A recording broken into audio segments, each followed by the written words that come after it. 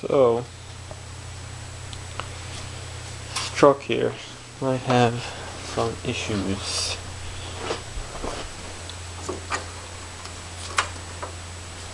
Changed the oil, and you can see that or not, that is a lot of metal.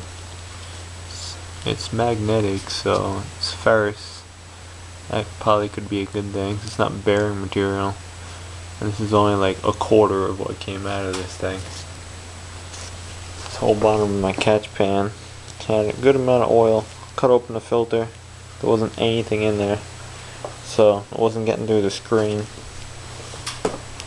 And it seemed like it was basically just on the bottom of the pan and not the not really floating around.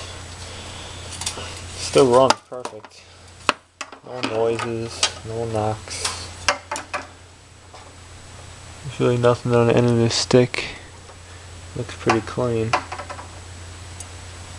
The oil that came out was not metallic at all. It says a flat type of camshaft could be wearing. Might take off those valve covers to see if the push rods are turning. That's a good indication. That oil on my hands. You take your valve covers off, and then the push rods underneath here. When you run it, they will this over here. They will rotate, unlike a roller cam. They won't. That's a lot of work though. Had these off a couple times. You gotta take the alternator, just move it out of the way. It's dumb. And your map sensor bracket. And I think that's it. I think that might have to go to the EVAP solenoid. Not EVAP, UGR. I don't know. Yeah, dude, new. Sucks. That timing chain could be wearing too. It's been original, and it has 148,000 miles.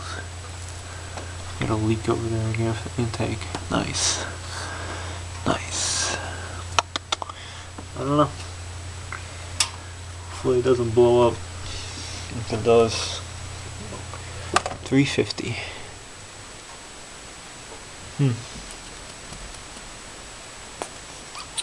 Well, what will cause that? Should probably get working on taking these covers off. At least I'll know that a lifter didn't go flat. The cam did. Still runs fine. No missing, no shaking, nothing is different than what it used to. Whatever how it used to run. Yeah. Moisture. I don't know. Oh, this bracket has to come off too. Might do that. Alright, last video explaining what I found, and now as a diagnosis measure, had that cover off. All the push rods been nice. Take the alternator out, sucks, and the belt and all that, and you put it back together to run it. This is the passenger side. I just ran this thing, but I'm not gonna make a video because this thing makes too much noise, and all the push rods spin. So that indicates that the lifters are not flat. I want to see a little piece of crap right there. I don't even know. So much junk. But yeah, just kind of run. You look at your push rods, which are kind of hard to see, but they're behind those rockers. If they rotate on a flat tappet engine, then they are good. It's a good tip. Doesn't work on roller engines though. You can't even see it down there. There is a flat tappet lifter.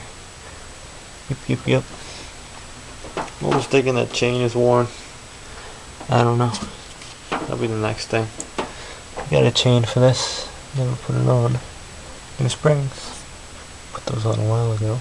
The valve stem seals. Anyway, let me get this thing back together. Do some more thinking.